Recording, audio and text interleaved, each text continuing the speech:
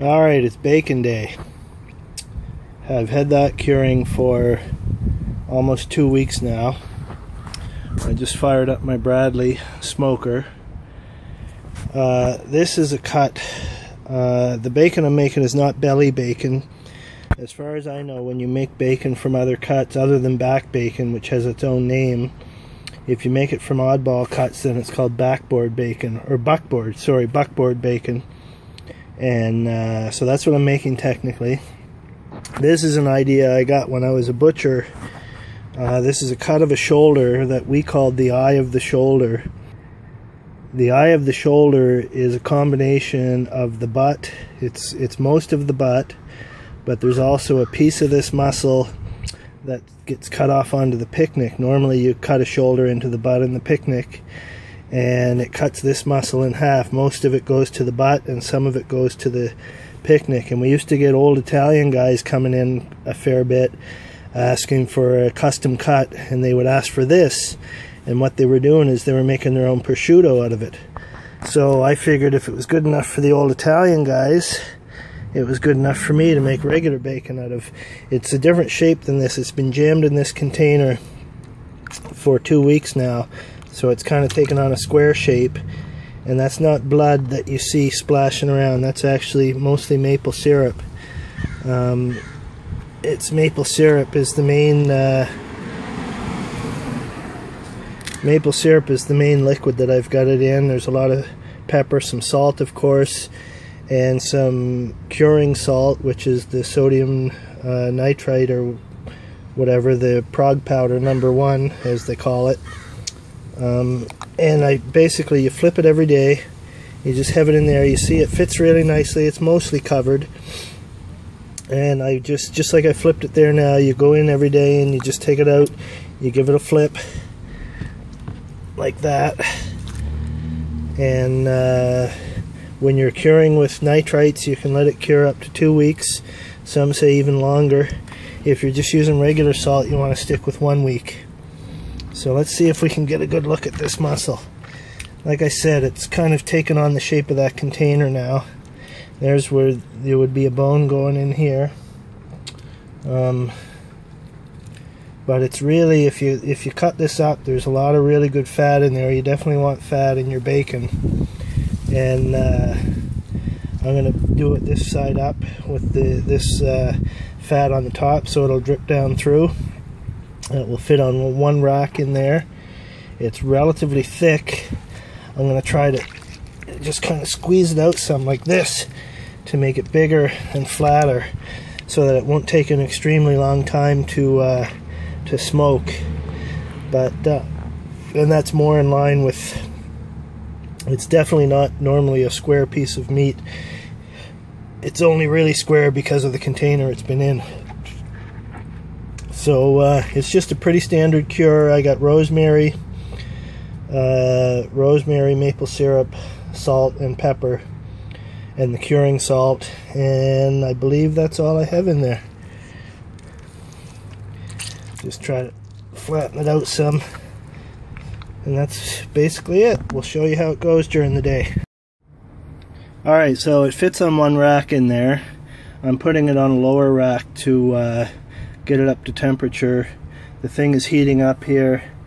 You load the pucks here. I'm going to do cherry and apple is what I'm going to smoke it with I'm going to try 3 hours. And with it on a lower rack like this, even with it being a bit thicker than regular belly bacon, I think we should get it cooked right through. I'm going to aim for like 180 or something like that Fahrenheit. We'll see how it goes. I'll keep you posted.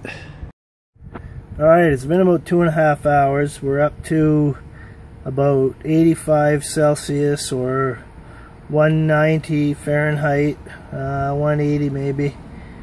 And we're just gonna have a peek here. Woo-wee! Let's see. I should have grabbed my thermometer to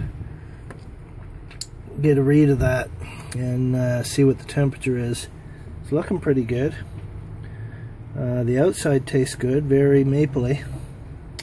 I'm going to grab my thermometer, hold on. Whoa. Alright, I got my Thermapen here. I broke down and bought one. I actually don't really think it's worth it for cooking. For brewing it's good. Oh, that's still pretty low temperature in there. I would recommend one for brewing, but I wouldn't recommend one for just cooking. It's kind of a waste of money. Doesn't it say the temperature on the front? Yeah, it does. Well, one thing, it's right-handed, and I'm not right-handed. Another thing, it's ginormous. It's just way too big. Anyway, it's got a good hour. We'll check it in an hour. Alright, it's about 3.5 hours now. We're up to like 90 Celsius, almost 200 Fahrenheit. We're just going to check the temperature again. You can see I moved it up. It's always iffy in here whether it's warmer. I know heat rises, but sometimes it's warmer closer to the heat source. But at very least I know that there's my thermometer probe. So the temperature that this reads is going to be about what it is right there at that point in the rack. So that's why I decided to go with that. We're just going to give it a stick here. See what we got. Right in there. Well, we're still low. I would like to have it a lot higher than that, and I don't want a whole lot more smoke on it. So I might give it another hour smoke, we'll see, and then go smokeless for a while and see if I can get it up to temperature. Or I could just take it out and throw it in the oven in order to go smokeless. Alright, we'll see how it goes. It's looking pretty good and it's smelling pretty good, so that much is awesome.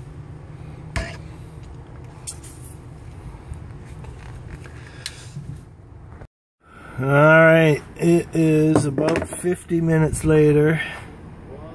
The temperature's high. I've gone easy on the smoke. I've let the pucks run out, so you can see it's not very smoky in there. Just trying to get it up to temperature. Let's see where we are, right in the middle there. We're still pretty low. So, I'm not sure yet what I'm going to do about this. So I'm going to just keep it in there and maybe wrap it up or something to keep it from drying out too much. We'll see. I'm just kind of looking at this little piece right here and thinking I gotta try that. So let's see. We're gonna give that a taste. Oh damn, that is pretty freaking good. It's really mapley. Yeah, definitely going to be good buckboard bacon. Alright, so what I've decided is that it has enough smoke on it. It's not fully cooked. So I'm going to wrap it in tin foil and I'm just going to throw it in the oven and finish it off in the oven.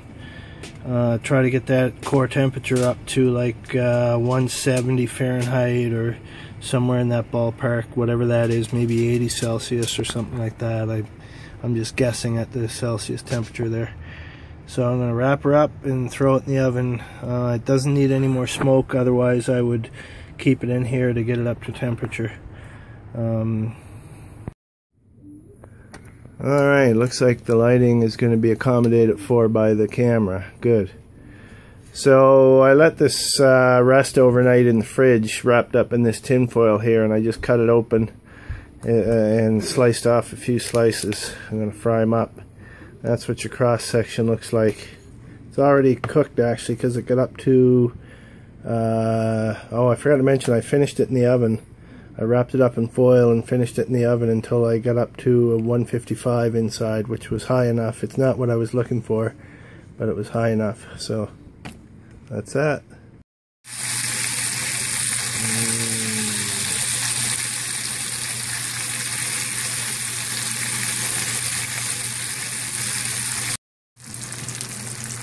Well, it's really, really good. The maple flavor has come through spectacularly. It's the best maple flavor I think I've ever gotten in bacon. And I think it's the 2-week cure that really did it.